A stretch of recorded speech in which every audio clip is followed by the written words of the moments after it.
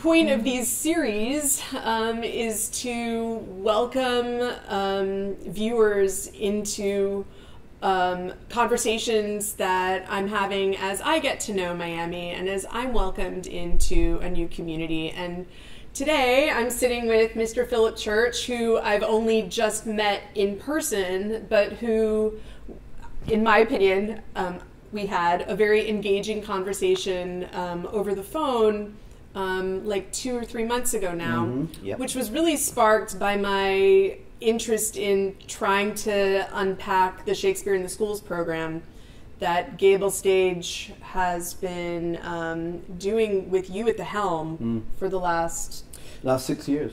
6 years. Yeah. We started out with Julius Caesar, and then Taming of the Shrew was after that, The Tempest after that, Midsummer Night's Dream, and on the books for this coming spring, King Lear. And I thought, for all sorts of different reasons, King Lear would be a great play, and I was looking at it from a kind of traditional point of view, which was, well, it's intergenerational. We've got lots of meat on the bone to discuss with high school students with that alone, right? But then when the crisis, which we are now still in, if not even deeper, the crisis of eviction happened through the pandemic and people's inability to pay the rent, to pay the mortgage, not having jobs with income, landlords not able to pay their bills. I suddenly thought eviction has got to be a theme. And of course, Lear is evicted, right? Yeah. From his castle. So who would Lear be if he's evicted by his children, right, after he has divided up his land? I went, land, okay. Is he a developer? Is he king of real estate? Is it Lear Properties king of real estate? Ha. Okay, so this is kind of how the dots start to get joined. Then this morning I was reading the Herald and this awful and tragic situation with the Surfside Champlain condo. And this is a quote from one survivor, and it made me think, of course, about her misery and the misery of many condo owners in that building. But she said, I saved my life, I lost everything, my house, my belongings, I had my house full of things, I lost everything, I have nothing now. And I suddenly realized that this woman and that tragedy is feeding this theme of loss and the value of things. Not to say that things must not have value, of course they must, but it's now life versus things. And I thought, oh gosh, here we go. This is another theme that will come out of King Lear, is the value of life versus property versus things. And so these school tours that go out through GableStage only have one purpose, and that is to get conversations started with high school students on really serious themes that they need to be engaged with. And so they also realize that the fictional characters that Shakespeare wrote are only there for one purpose, and that is to motivate us and inspire us into conversations today and conversations tomorrow, which lead, hopefully, to actions. Exactly. Not just more conversations, but the conversation results in action. Yeah. And we always leave schools with, now, what can you do about this? What can you do? But again, based on Shakespeare's play and the characters that serve as agents for the message. And that's all they are. And I think that's all Shakespeare actually thought they were. You know, his parents in his plays were agents of a message. and I think he never said it that way, never thought it that way, but as a writer, motivated to send messages to that audience, many of whom could not speak, could not write, could not read or write. And I think that's got to be the propelling motivation for us doing Shakespeare in the first place, whatever generation we're in, whatever era we're in. It's not just keeping Shakespeare alive for the sake of Shakespeare. It's so much else, because we all recognize and understand theater and film by extension, and ballet and opera as entertainment. You know, we understand that, and it's so necessary. I don't really know what the word entertainment means. That word to me, when I was in Maine, the theater, when we first got there, a casino had just been built. And I hate casinos. And welcome to Miami. And the theater was constantly put in the same category as the casino, as entertainment. And then I learned during COVID that congressionally there are two separate sectors. There's arts and culture, and there's entertainment. And I was like, oh, we're arts and culture. Entertainment to me is so thin. Well, I think we've got to give, we must continue to give entertainment its due and say England and Europe and America even, following World War I and World War II, the only one of the big foundations that got the nations back on its feet was the entertainment of morale-boosting event. Yeah, that's right. That's right. And it wasn't just people forgetting the horror of what they just went through and how many family members they lost in a world war. But it was the morale boosting. So you go back to vaudeville and you go back to music hall. That's serving a purpose through entertainment, cathartic. Okay, and that's absolutely essential, and that needs to remain. There needs to be those theaters that produce entertainment for no other reason than to offer a cathartic experience to an audience. Totally. Let's say the Miami audience, generalizing hugely here, but in light of the Surfside tragedy, in light of hurricanes that we've had and things we've been through, that audiences need to go back and find a semblance of normalcy. Then we have the other kind of theatre, born out of sort of forum theatre, which is totally Greek, quite honestly. And it's there for a purpose. It's unadulterated. It's unapologetic. It is educational. And your theatre experience has a message, and it comes over loud and clear. And while it could be entertaining, its bottom line is that it serves a purpose to turn the hearts and minds of people in a direction where hopefully they'll leave the theatre or leave that space, that performing space, and possibly help the world become a better place to be for the neighbor, for your family members, for whatever. So I'm talking to Phillip Church, who is an associate professor at FIU for 36 years? 40 years? No, 41. Who's counting? 41 years. He's also artistic director of What If Works. What If Works, and has been helming GableStage's Shakespeare in the Schools program through his company, What If Works, for the last 6 years. And we are enjoying a conversation over coffee and treats from Macondo Coffee Roasters.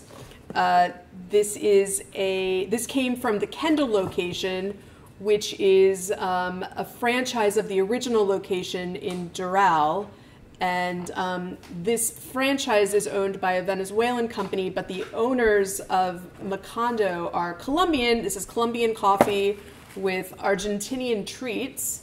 So it's a little Latin America fiesta. I love it. Love it. Wonderful. So yeah. So let's go back. how did you, when did you see your first play, and did you at that moment want to be an actor, or you just wanted to be near that world? Well, okay, so I brought this, and Magnus may want to take just the photograph. Oh. In that, yes, now the title of this play, this was a long time ago when my father was actually an actor. He was an amateur actor in England, okay. But that's in a play called Born to be Gay. And that was before gay was, that was Born to be Joyful. Yeah. Right, okay. Many years ago. So there is my father, my dad. You look just like him. Oh, thank you, thank you. Yeah. But basically, he was actually in the hay and straw business in the south of England. So he sold hay and straw to racehorse owners. So we would go farm to farm where they trained and bred racehorses. Wow. And his job was as a salesperson selling prime hay and straw. But on the side, he was an amateur actor. And in England, amateurs are thought of very highly. To give you an example, in Bournemouth, part of where I grew up was Bournemouth, which is right on the coast, south of England. The amateurs shared the professional stage. The theatre was called the Palace Court Theatre. And the amateurs were given X number of weeks a year to stage their productions. So it was seeing professionals and amateurs together on stage, and no contractual issues or problems at that time. It was a wonderful thing, because it wasn't that the amateurs were in professional productions, not at all. You know, those were equity productions, and this was an amateur company. But the fact that the theatre itself gave itself over to amateurs to come in, and those amateurs, of course, from all walks of life, with a huge variety of jobs and employment during the day, but at night they were passionate about theatre and developing theatre. So that was a huge example when I was very young as to how the two can really work together. When I got over here and I actually came to Miami, the community had many more community theaters. We then slid into a period in the late 80s where theater started to be called non-equity. And that's where the community theater started to disappear. It became non-equity theater companies. They were still not professional actors, equity actors, but they dropped the moniker of community theatre. And to some extent, I kind of feel it's a shame, because amateur theatre, community theatre, it so smacks of something that is of the community. Not to say that professional companies are not that. Of course they are. But they operate under much higher regimens of union, do's and don'ts, rules, regulations, and so forth. And community theatres are obviously so much more open. It's the neighbours coming together. Yeah, it's the dentist. It's everybody can do it. That's right. That's right. Yeah. Yeah. So anyway, going back to my beginning, when I was 9, I managed to be cast in a play, playing a young child, with my father in the main lead. It was called Woman in Black, and that was the ghost first story. Yeah. The ghost story. Yeah, that's right. And that's when I first stepped on stage, to perform, and performance was it. So I went to the London Academy of Music and Dramatic Art after leaving grammar school. So when you were there, were you 100% focused on acting? Oh, yeah. That's what it is. Absolutely. They don't. Most training schools over here take the actor into design areas, which is fantastic, So they get set design, costume design, lighting, sound and all that. But at the conservatories and the academies, it's really only performance, and your whole day, it's either mime or movement, voice, singing. Yeah. When I left Lambda, the first job I got, and I think that job pretty much inspired the rest of this with What If Works and all that. First job I got was with Brian Way. Now, you may not know Brian Way, but over there, he was one of the pioneers of theatre and education. And he built his company, which went out to prisons, to high schools, to community centres, and he would examine Shakespeare, he'd examine classics, he'd take a novel and adapt it, and have audience participation at a time when, and we're talking 70s, at a time when all of this immersion that we think is so new and so right. he was doing this, and it was beginning to happen back then, you know. Yeah, it was like Augusta Boal time and like all of that community centric. That's right. Yes, that's yes, right. yes. And so theatre, you know, I don't want to sound pretentious saying this, but theatre for a purpose, right? Yeah. That's where I first got introduced to it, and it was a huge difference from, you know, studying Chekhov and doing theatre and the traditions of theatre, admiring it, worshipping it sometimes, you know, and suddenly you're doing theatre for a totally different reason. Yep. And it felt good. It really felt good. And I think that was the trigger to, you know, to where we are today, was working with Brian Way, who became really big in England as a leader of theatre and education. Yeah. And in fact, one thing I should mention about training in England, and I think Europe in general, is that we were sent out, we were mandated to go to X number of art galleries to study our characters from paintings that existed. So we had to find the character we were playing somewhere in the, you know, the portrait, Royal National Portrait Gallery. We had to go to X number of ballets, X number of concerts, symphony concerts. Not just go and see theatre. Right. And I think those other art forms were hugely important in the development of young actors. Yeah. Just getting a sensibility. Now, if you're moving into directing, which is what I did, then, you know, it's pretty evident how important those, you know, those other arts have been in terms of experiencing them, not just knowing they're there, but actually, you know, experiencing them. But over here, we don't, you know, most programs do not expect students to necessarily be going out to galleries or going. It's great if they do, but it's not part of a curriculum. Yeah, you're right. You know, and I think there's space for it. Yeah. You know. Totally. Some of the, I did some work in Atlanta with a teen group at the Woodruff Art Center in Atlanta, where the Alliance Theater is, and the High Museum of Art, and the Atlanta Symphony, and they had a teen board, which was fabulous. And the teen board would go to the symphony, they'd go to the museum, and they would go to the theater and engage in some really interesting conversations about what is art. And these were like teen board members, which is also a really, really fascinating concept, and something I'm also really interested in is give people the tools. No, a young person doesn't know what it is to be on a board, and they certainly don't know how these institutions work. But even just taking it back to a more pedagogical place of what is art. You know? Yeah, absolutely. Yeah. Is this art? This is probably art, right? Why not?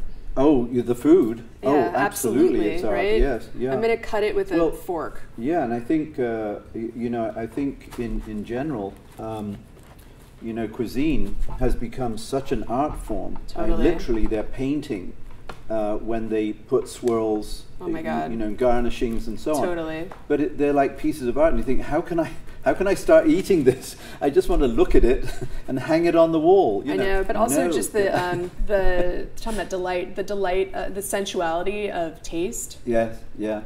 Is you know, also an art form in itself. So, okay, so this isn't going to be a pretty. Well, no, it is pretty. There you go. Think we care about that. I know it doesn't matter at this wonderful. point how it That's looks. Wonderful. So we are enjoying South American pastries from Macondo Coffee Rosters. Did you try it? Not yet. Okay, we're going to do it together. Oh, it's wonderful. I have to phone a friend. This is called a alfajor, which is an Argentinian pastry. Delicious. It's like a shortbread kind of cookie with yes, a it is. Yeah, and the filling.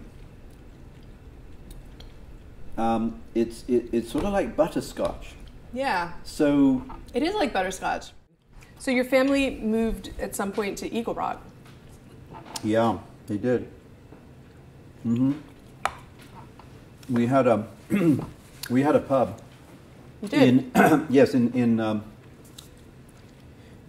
Dorset, south of England. Yeah, the Britannia. So your father stopped selling hay. Yeah, that's right. And they bought a pub in Sherborne, in Dorset, which is a small village, and renovated it. It was the most incredible renovation you've ever seen.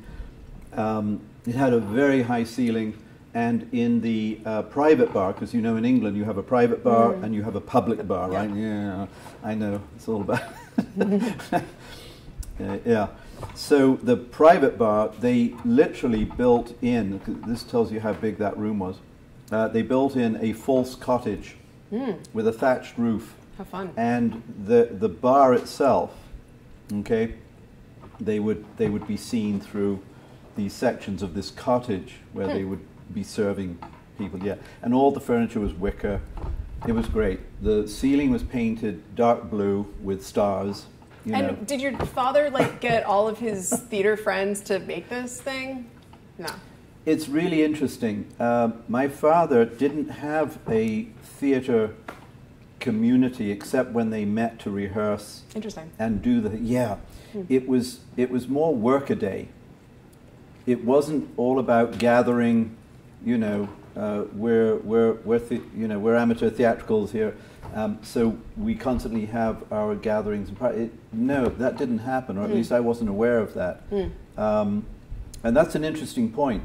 They were all working. I mean, Dad's job now was the owner of a pub, right? So you know, one can only imagine how much time and effort it took to cut off from the work thing and you know, put your focus on a production. But you can see from this photograph here the quality of the costuming, the quality of the sets. Yeah. And so amateur theatricals were as professional in their production as professional productions were, you know.